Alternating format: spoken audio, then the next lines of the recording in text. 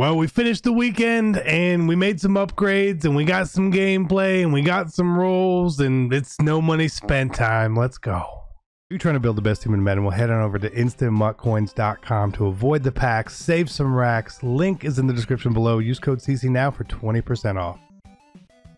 Here comes the money. Here we go. Money talk. Here comes the money. Smiling in the mirror, I can practice in my wrist flick. I can settle for a quarter, real fast. Need a bare maximum. Word to Khalil Mack. More so ambitious. Oh God. Hey, what is going on, Madden family? Welcome to another episode of No Money Spent, where we sort of go over stuff after the weekend. We didn't have a lot of episodes last week because we didn't have a team. We sold some of our cards. We're going to talk about that as we bought some stuff back and did all that. As we made some good investments. But if you enjoyed this video, please hit a like on it. Let's aim for 1,000 likes on this video. It's No Money Spent. I know there's a lot of you guys out there. If you enjoyed No Money Spent series, this is where you want to be. So let's roll into this and talk. So last week we sold a Randall Cunningham that we'd bought for about 900,000 coins, and we sold a Justin Reed for 750,000 coins. So it gave us about 1.5 after tax. We were able to buy Randall Cunningham back in the 500,000 range. I did not buy Justin Reed back. We instead bought Brian Dawkins. Okay, it was like 400 at the time, and because of the difference in those cards, we were able to pick up Derrick Thomas as well. We were able to upgrade there. Now I did do some training rules throughout the weekend. We had a couple of decent pulls, nothing absolutely crazy. Best pull was probably 97 straight hand. Maybe you consider that crazy, I don't know, but that was helpful. But still, while we won on certain ones, we lost in other ones, but it's okay. So we picked up Dawkins, right? Again, I'm not powering these cards up. People say, why you power your cards up? It's not worth the cost to me on this account, right? So we used Dawkins over the weekend, and we used Derrick Thomas here as well. Again, not powered up, but they're both 99 overall, so we added 3 99s to the team. We could have picked up some other guys out here, probably. We probably could have, but we didn't. I didn't feel the need to really add anyone else. Like, some of these corners would be nice to get, you know. Antonio Cromartie would be nice, but it's not like Jair is bad. Jair is almost as good, really, for what I need from him, and he's not. So I don't really know what we're gonna do there. We'll just sort of wait. So because of the lack of episodes last week, I loaded up some training for us to roll. I'm gonna open one Ultimate Legends fantasy pack for you guys here as well. Again, because of how everything went, we made some coins. We might as well as put them on the line here a little bit. Some smart investing does pay off occasionally. Let's try, let's see. You know, I'm not expecting anything. I don't love these packs, but again, I want to make these episodes a little more fun and interesting and entertaining for you guys sometimes. So that's what we're trying to do here. That's pretty normal. Oh, we get rings. It's a 95. Okay, I mean, we'll take the 95. We'll break even at least, right, on that. So that's good. No risk, luck. So we'll roll a train here. At the end, we are going to go over a game that was played as well. Now, we had some good games, we had some bad games. I think we're gonna finish top 100 on the account. I went through two really bad stretches while I was playing this weekend over here. I did switch over to run Ace Twins this weekend. 20k cool. I did run Ace Twins over here again. I wanted to try it out. There was a couple times I felt a little lost, I'll be honest. It's been so long since I've run it. And there were certain situations I just felt a little more uncomfortable than normal. So, hey, you know, there's no excuses. It is what it is. You know, it's cool. I think we got 18 wins. It's fine, whatever. There are some games I wish I had recorded. I know someone's gonna say, oh, why don't you just record all the games? It's a lot of recording to happen there. Not really. When I'm playing, I'm normally like laying back and relaxing and not trying to do, you know, too much. So I don't always remember to hit the record button. If I see a name that I recognize, it's like a really good player, I will normally hit the record button just in case it turns into a really good game. There were definitely some that I thought was like partway through. I was like, should I start recording this? And I just don't want to give you guys like a partial game. Okay. All right. You know, I just want to give you guys something. So this was a game, you know, the one I hit record on from the beginning, and we'll talk through it. And there was some key points in here, if I remember, where I think he did some things very wrong. And I think it's going to be very helpful to watch and learn from it. Okay. Because a lot of times when we do post commentary gameplays, which means I'm commentating it after the fact, I want to help teach you guys the smallest little nuances at times with the game, things to do, things not to do, things to be aware of. So I think this game actually covers that pretty well, if I do recall. I think I do recall. So I'll try to be better at that going forward with recording some of these weekend league games. If I mess up, I mess up. Some of the ways we lost games was crazy. It was crazy. Maybe some of the way we won games was crazy. I don't know. You know, it's always the way it is. Whenever you win a game, you don't really remember like if you cheated them or anything. I don't remember it. I don't know about you guys, but when you lose, oh, you remember it. So it's fair, is what it is.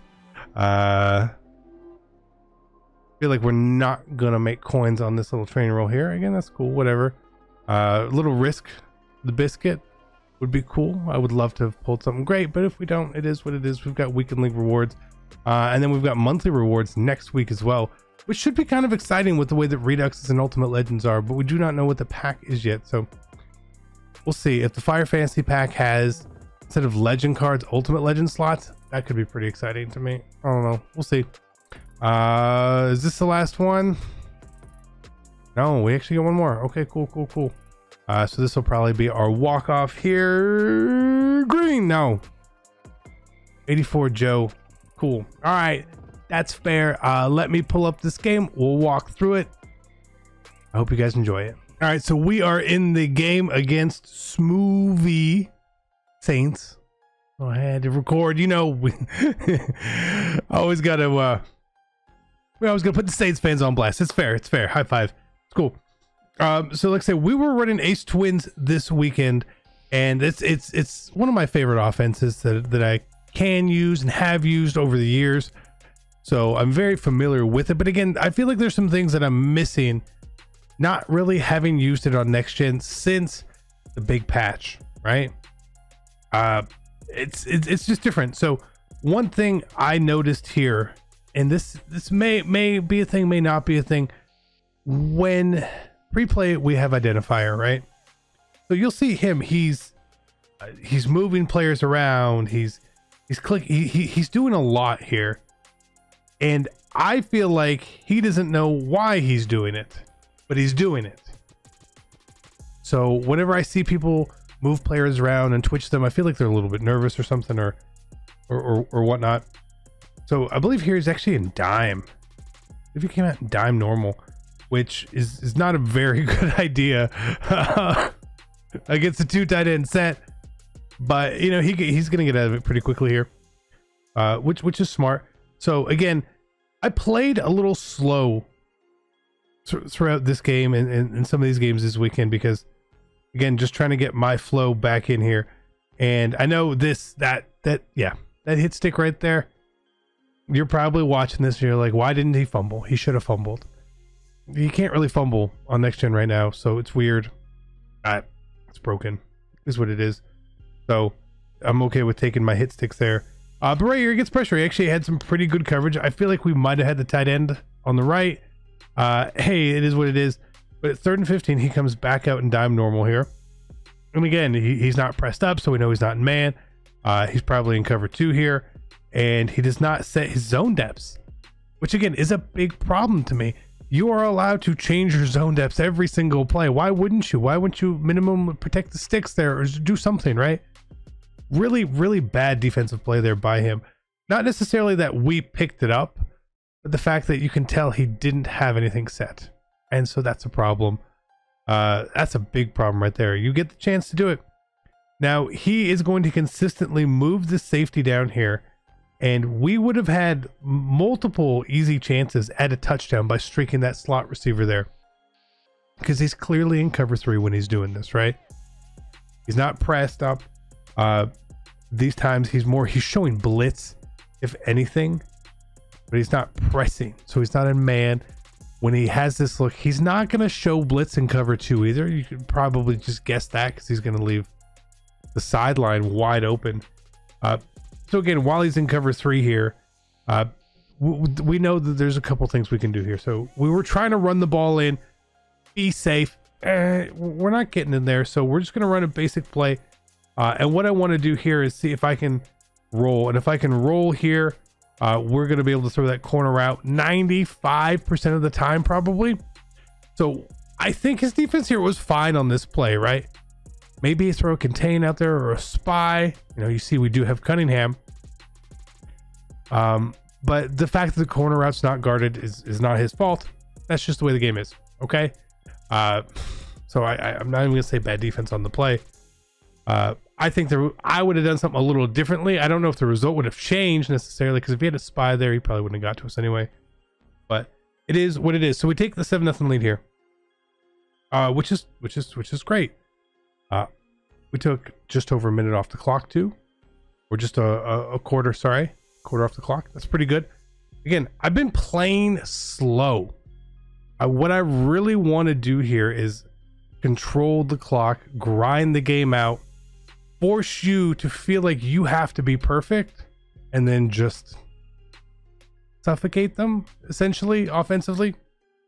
So you know, we're gonna make our adjustments here, and all of our subs.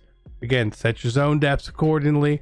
I will change mine based on the formation that someone runs. I will change mine based on how they're playing, and I will go through and I will change them as often as I really feel the need to here. So I mean, him coming out in eye tight here, no problem. You know, see if someone has run defense, right? Why not? I see no problem with that. Maybe someone does, maybe they don't. I don't know. Right, but when I see someone who's going to come out in that, we're going to be in certain situations. Now here, with pistol bunch tight end, we're going to come out more in cover 2. I'm going to shade down because I want my hook zones to play short. Because if we don't, he's going to be able to hit those late sort of drags every time out of cross drags. Right? If we don't adjust based on that defense and that play, we would never stop him. But he goes to tight here. So okay, you know, go to tight. That's cool. A little bit of motion here. Again, no problem. Let's see what he does here. I always kind of forget. But everything's pretty bagged up there. But that Taysom Hill, I don't know what really happened there. But beautiful for him to see it. The fact that he saw it is beautiful, right? Okay, so eye close. Whenever I see eye close and all that, I'm gonna be in 3-4 odd cover 4, right? And you need your linebackers on the field at this point. Yeah, they can't cover anything, but they will defend the run way better than any of those safeties at linebacker or anything like that.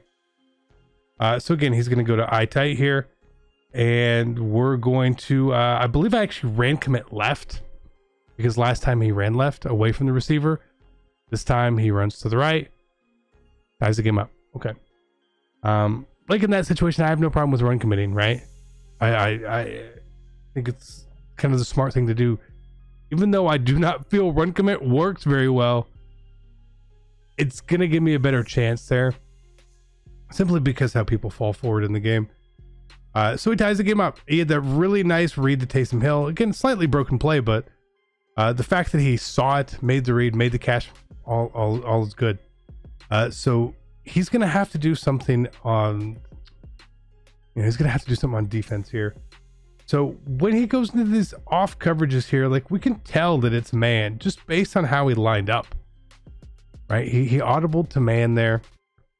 Super obvious. When I see that, especially I know he's probably not going to throw a bunch of purple zones out there to guard corner routes and crossers. We'll just take the easy corner route there. Again here, you would assume cover 2. Looks like it is cover 2. So we're going to roll out here and just throw an absolute laser with Cunningham. No, we get tackled there, but again, cover 2, no deep third in the middle. If I roll, so if I stay in the pocket there, I have to pass lead it up, and there's a chance it's going to get picked. If I roll, the safety on the right side of the screen there will at least drift enough for me. Okay, just enough, not a lot, but just enough. So that's cool. That's cool. So let's see what we're gonna get here.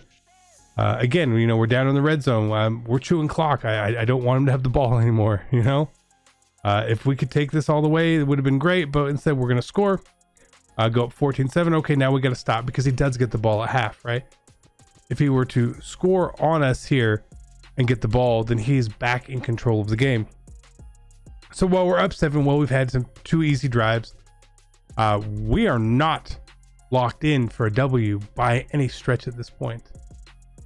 And I don't feel like we saw enough of his offense to really have an idea. He hit the one big play. Anytime someone hits one big play, it's really hard to consider it and give it too much credit there, you know? Was it fluke? Was it luck? I don't know. I need to see sustained drives, sustained excellent reads, all that before I feel like it can really give someone credit offensively that like, I think we might be in one. So we'll see how he does here. Again, you know, he's got a minute. He has 3 timeouts. The worst thing he can do, obviously in this situation, is give me the ball back.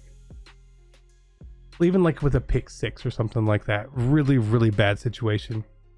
But he's got plenty of time. He's got 3 timeouts. He should be able to lock in 3 here. Like, that's got to be your goal. Like, 7 is beautiful, right? 7 is beautiful, but the clock is against you. So that's what you need to make sure that you can do. So again, here, so the adjustment we are making here this time is we're putting our curl flat out there on the left because I'm expecting the drag, right? And we actually get some random pressure there, but again, he's throwing the drag there. Hey, even though we adjusted to it, that was a big difference in yardage between the 2 plays, and it will continue to be a big difference in yardage if he does that. So here, last time we were in quarters, this time I believe we probably went to cover 2. We did. And we're blitzing off the left this time. Again, I don't want to give you time, right? Can't give you time here. So now we're at 3rd and 10. Okay, so let's do the same thing. He had trouble with the blitz there. Apparently didn't know how to block it. Didn't even try to block it. But then he throws that, which is honestly a wonderful pass. So okay, so I saw that pass and I was like, that's pretty good. That was pretty good. A little motion there. Like, he did everything really, really good on that play. So again, here he's put the running back on the left side now, so he's actually trying to block it. And then he does basically the same thing. Okay. All right. So he's playing the game. Oh, he's playing the game. All right. So what are we going to do here this time instead? Well, I'm going to try the same thing, especially here because he's motioning over. I feel like he clearly wants like a corner route on the right side or something there. And he's going to throw it. Really, really bad throw by Vic. I think it would have been pretty close. He would have needed to roll a bit and pass late on the outside there. But he's going to go to a 5 wide and Saints. And part of knowing the right thing here is like he's not going to QB sneak or QB draw us or anything here. Just from the formation, it's not going to happen.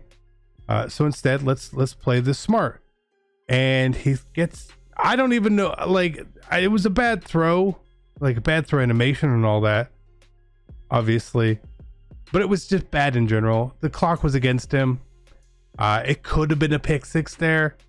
I understand if you really wanted to like try a Hail Mary there, you should really try a Hail Mary, like block extra people and do something, you know, buy yourself some time there. He did not. It's going to 5 wide in that situation. It's kind of it's a bad option really, but hey, you know, no harm, no foul. He's still down 7 getting the ball. He's in the same position he was in. We held serve on that little short drive there. So that's great. It's going to give us the advantage in the game, which we need, because again, if he scores 3 or 7, I'm going to play the clock game, and I'm going to try to drag him out and drag him through the mud for the rest of the game. So we'll see. So he's going to something a little different here. Little motion. The problem with some of these motions is that I don't have to worry about the run, right? If I don't have to worry about the run, my user's going to be that much better. I'll be honest, right? Now again, it's a 5 wide concept there, which is fine. I like what he drew up. I think it was a great play, but it's hurt. I think it hurts you in the long run sometimes. So again, right here, look, he's going to try, you know, the same thing here, and we're still blitzing. You know, I'm not adjusting to what he's doing. But if we don't, he's going to be able to do basically what he wants at will, right? 100%. So I know here we are shading down with our hooks. The rest of the zones have zone depth, so they're not going to be affected by stuff. But again, so even me shading the zone down there didn't play whatever little motioned out slant or whatever he happens to be running there. Not sure. So again, you know, my idea here is to shade down, and hopefully we can take that away. And that's what I want. And he actually goes to a totally different play here, and I believe this is a laser. It is a laser. It is a laser. We probably, you see me go check the zone depths. 30, right? I had it on 30 and just check. It was 30. It's 30. 30 is not going to play that. Okay. So he's going to come out right here, and I hate this. I hate what he did here with the motion, because he just told me I'm running right. So we ran commit right, and we carried with the safety over. It was a terrible play call. Terrible. You should just hike the ball.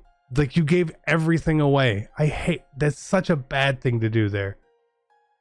It really is.